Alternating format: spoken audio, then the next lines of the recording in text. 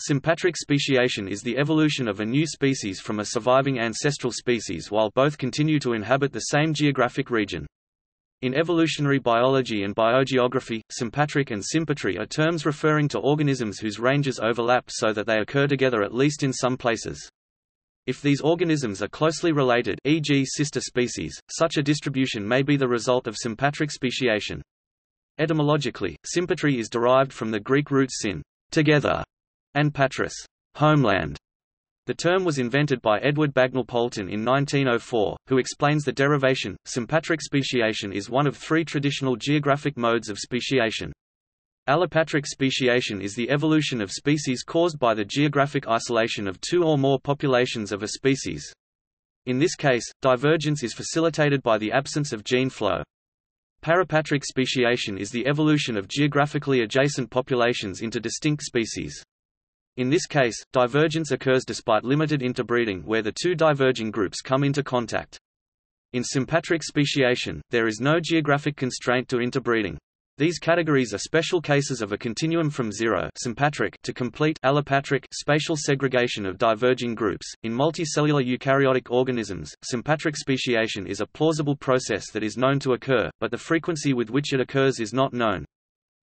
In bacteria, however, the analogous process, defined as the origin of new bacterial species that occupy definable ecological niches, might be more common because bacteria are less constrained by the homogenizing effects of sexual reproduction and are prone to comparatively dramatic and rapid genetic change through horizontal gene transfer.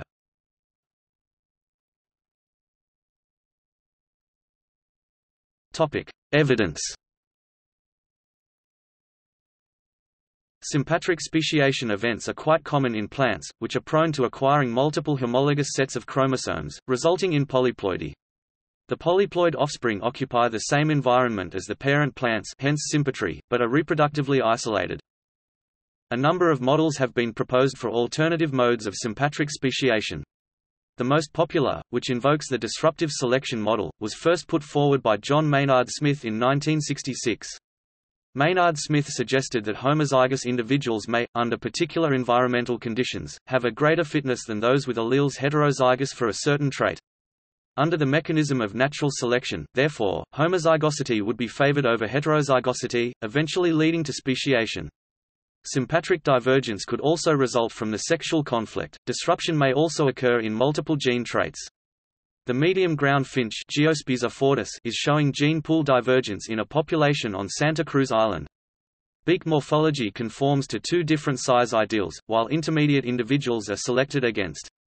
Some characteristics termed magic traits such as beak morphology may drive speciation because they also affect mating signals.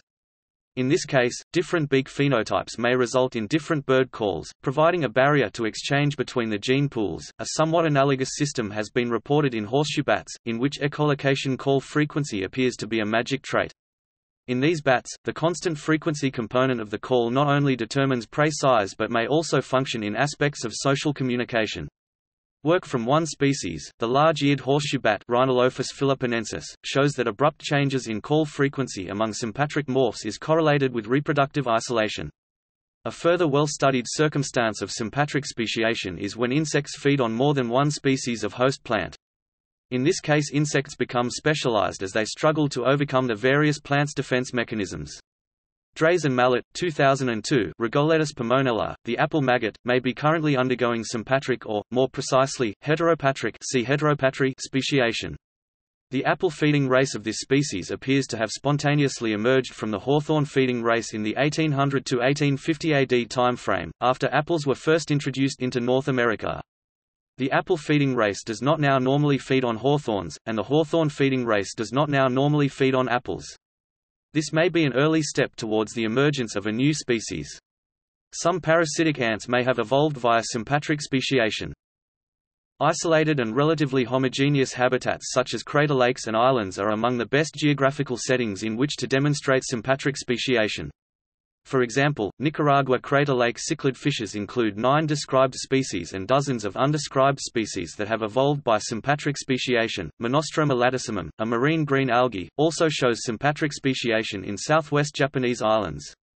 Although panmictic, the molecular phylogenetics using nuclear introns revealed staggering diversification of population. African cichlids also offer some evidence for sympatric speciation. They show a large amount of diversity in the African Great Lakes. Many studies point to sexual selection as a way of maintaining reproductive isolation. Female choice with regards to male coloration is one of the more studied modes of sexual selection in African cichlids. Female choice is present in cichlids because the female does much of the work in raising the offspring, while the male has little energy input in the offspring. She exerts sensory bias when picking males by choosing those that have colors similar to her or those that are the most colorful. This helps maintain sympatric speciation within the lakes. Cichlids also use acoustic reproductive communication. The male cichlid quivers as a ritualistic display for the female, which produces a certain number of pulses and pulse period. Female choice for good genes and sensory bias is one of the deciding factors in this case, selecting for calls that are within her species and that give the best fitness advantage to increase the survivability of the offspring. Male-male competition is a form of intrasexual selection and also has an effect on speciation in African cichlids. Ritualistic fighting among males establishes which males are going to be more successful in mating. This is important in sympatric speciation because species with similar males may be competing for the same females. There may be a fitness advantage for one phenotype that could allow one species to invade another. Studies show this effect in species that are genetically similar, have the capability to interbreed, and show phenotypic color variation. Ecological character displacement is another means for sympatric speciation. Within each lake there are different niches that a species could occupy. For example, different diets and depth of the water could help to maintain isolation between species in the same lake. Allochthony offers some empirical evidence that sympatric speciation has taken place, as many examples exist of recently diverged sister taxa allochronic species. A rare example of sympatric speciation in animals is the divergence of resident and transient orca forms in the Northeast Pacific. Resident and transient orcas inhabit the same waters, but avoid each other and do not interbreed. The two forms hunt different prey species and have different diets, vocal behavior, and social structures. Some divergences between species could also result from contrasts in microhabitats. A population bottleneck occurred around 200,000 years ago, greatly reducing the population size at the time as well as the variance of genes, which allowed several ecotypes to emerge afterwards. The European polecat Mustela putorius exhibited a rare dark phenotype similar to the European mink Mustela lutriola phenotype, which is directly influenced by peculiarities of forest brooks.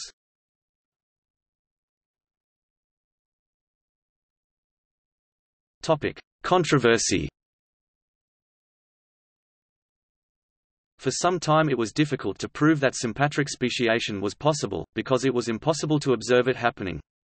It was believed by many, and championed by Ernst Mayr, that the theory of evolution by natural selection could not explain how two species could emerge from one if the subspecies were able to interbreed. Since Mayr's heyday in the 1940s and 50s, mechanisms have been proposed that explain how speciation might occur in the face of interbreeding, also known as gene flow. And even more recently, concrete examples of sympatric divergence have been empirically studied. The debate now turns to how often sympatric speciation may actually occur in nature and how much of life's diversity it may be responsible for.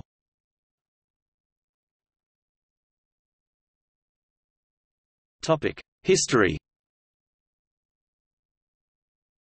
The German evolutionary biologist Ernst Mayr argued in the 1940s that speciation cannot occur without geographic, and thus reproductive, isolation.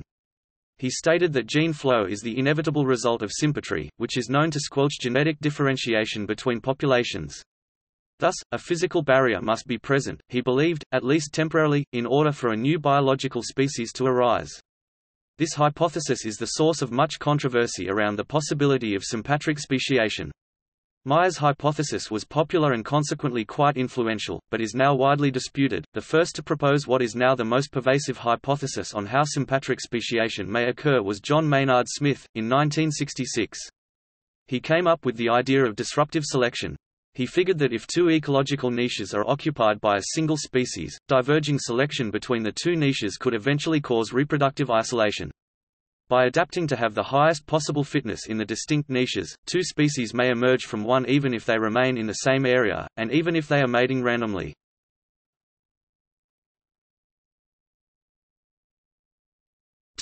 Defining sympatry. Investigating the possibility of sympatric speciation requires a definition thereof, especially in the 21st century, when mathematical modeling is used to investigate or to predict evolutionary phenomena. Much of the controversy concerning sympatric speciation may lie solely on an argument over what sympatric divergence actually is. The use of different definitions by researchers is, sadly, a great impediment to empirical progress on the matter.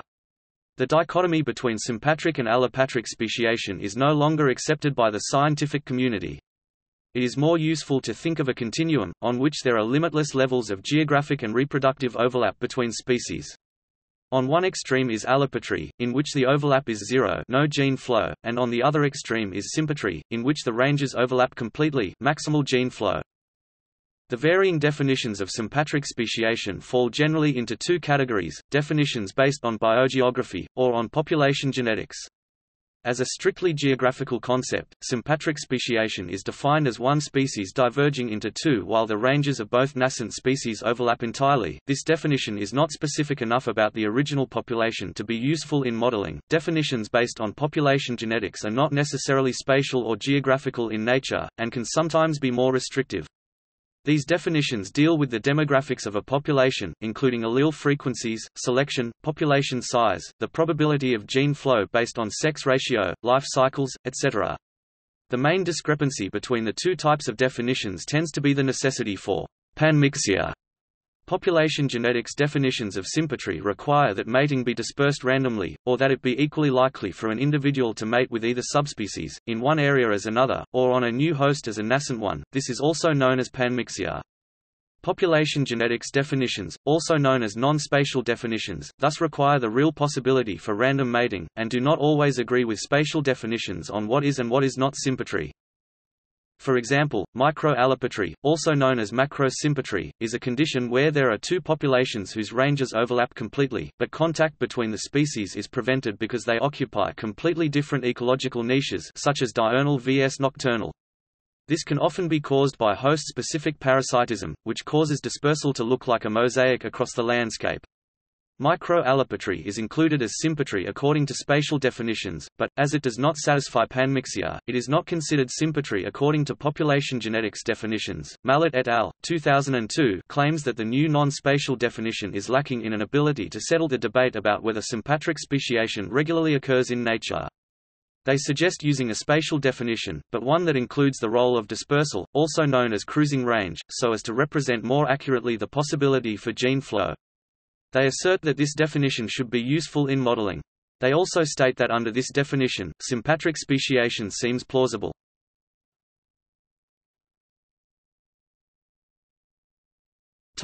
Current state of the controversy. Evolutionary theory as well as mathematical models have predicted some plausible mechanisms for the divergence of species without a physical barrier. In addition, there have now been several studies that have identified speciation that has occurred, or is occurring with gene flow. See section above, evidence. Molecular studies have been able to show that, in some cases where there is no chance for allopatry, species continue to diverge. One such example is a pair of species of isolated desert palms. Two distinct, but closely related species exist on the same island, but they occupy two distinct soil types found on the island, each with a drastically different pH balance.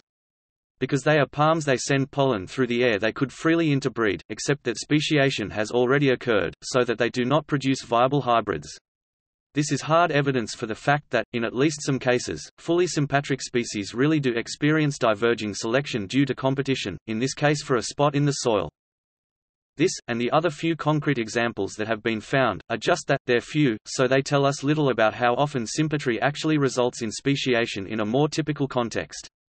The burden now lies on providing evidence for sympatric divergence occurring in non-isolated habitats. It is not known how much of the Earth's diversity it could be responsible for. Some still say that panmixia should slow divergence, and thus sympatric speciation should be possible but rare. 1. Meanwhile, others claim that much of the Earth's diversity could be due to speciation without geographic isolation.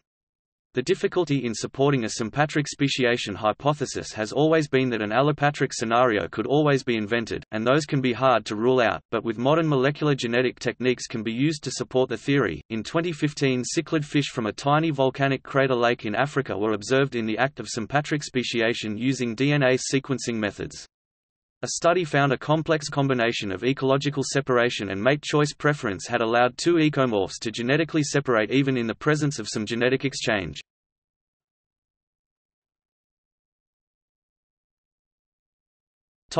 Heteropatric speciation.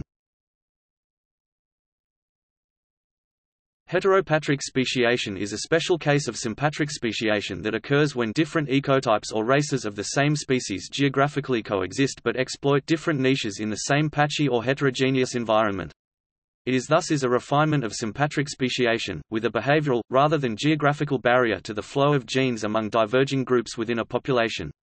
Behavioral separation as a mechanism for promoting sympatric speciation in a heterogeneous or patchwork landscape was highlighted in John Maynard Smith's seminal paper on sympatric speciation. In recognition of the importance of this behavioral versus geographic distinction, Wayne Getz and Vaijo Kaitala introduced the term heteropatry in their extension of Maynard Smith's analysis of conditions that facilitate sympatric speciation. Although some evolutionary biologists still regard sympatric speciation as highly contentious, both theoretical and empirical studies support it as a likely explanation of the diversity of life in particular ecosystems. Arguments implicate competition and niche separation of sympatric ecological variants that evolve through assortative mating into separate races and then species.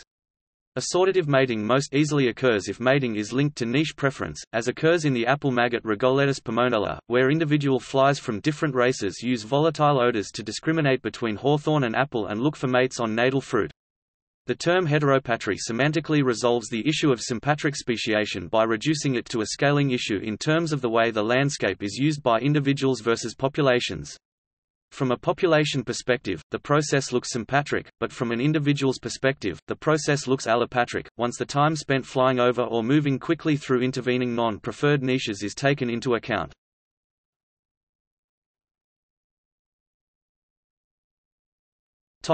See also: